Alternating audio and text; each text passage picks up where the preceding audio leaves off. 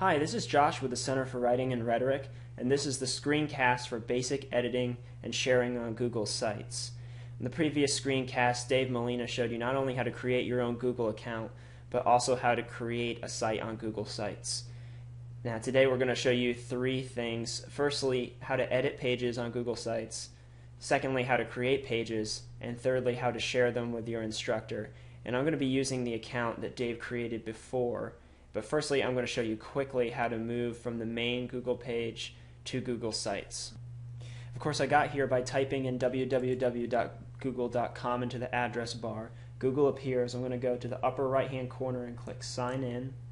And here I'm going to enter in my username and password.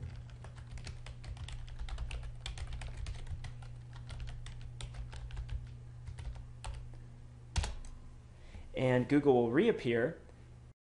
But now I'm going to be logged into my account, so I'm going to click on More and go down to Sites.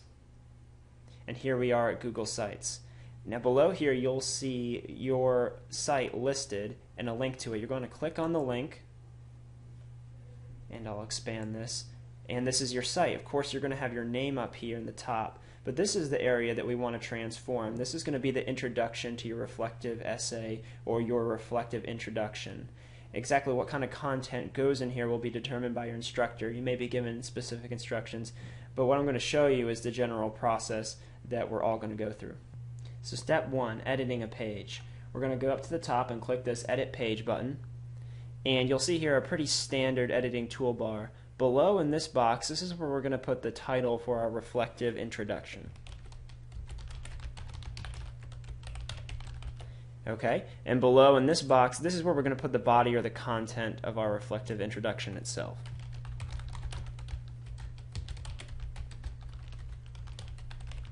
Okay, obviously you're going to want some more substantial content than that, but this is what we set out to do. We edited and modified the page for our reflective introduction. Step two, what we want to do is we want to create a page for our ePortfolio artifacts. So once we've made these changes, we go up here to the top and we click Save. Great, it's been saved, the changes have been made. We're going to go up to the top and click this button, Create Page.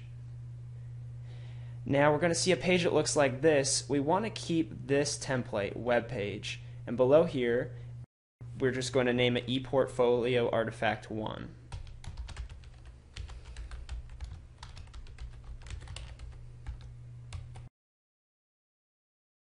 It's very important that we keep this top level page, this radio button selected. So we have that there, that's all set. We're going to click Create Page. Okay, and it's been made here. So this space is where we're going to put the piece of writing for the course that we're including in the ePortfolio.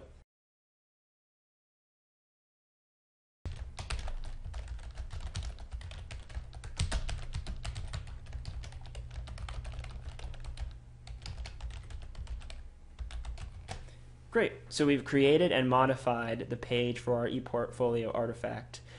Down here where it says attachments, we're not going to worry about attaching the artifacts yet. We're going to teach you that in a later screencast. There is one more thing to be done. We're going to go up here and click Save, and then talk about sharing your Google site, sharing your ePortfolio. There are two different ways that we're going to go about sharing depending upon what class you, the student, are in. If you're currently a student in Writing 101, then you're going to keep your site private and you're going to share it by email with your instructor. However, if you're in a Writing 102 class, you have a choice. You can either keep your site private, still sharing it by email with your instructor, or you can choose to make it public so that anybody who has the address can access it.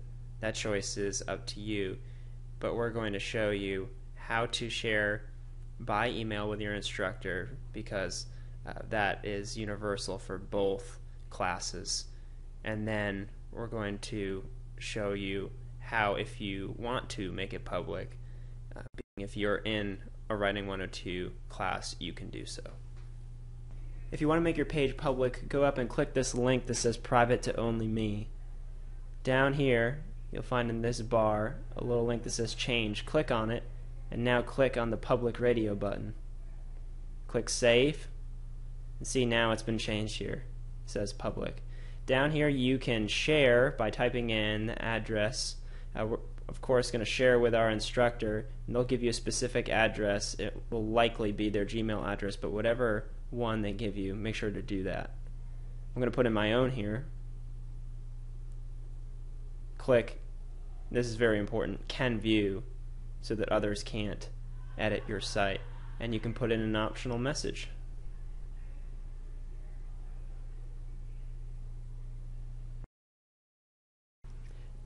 And that's it.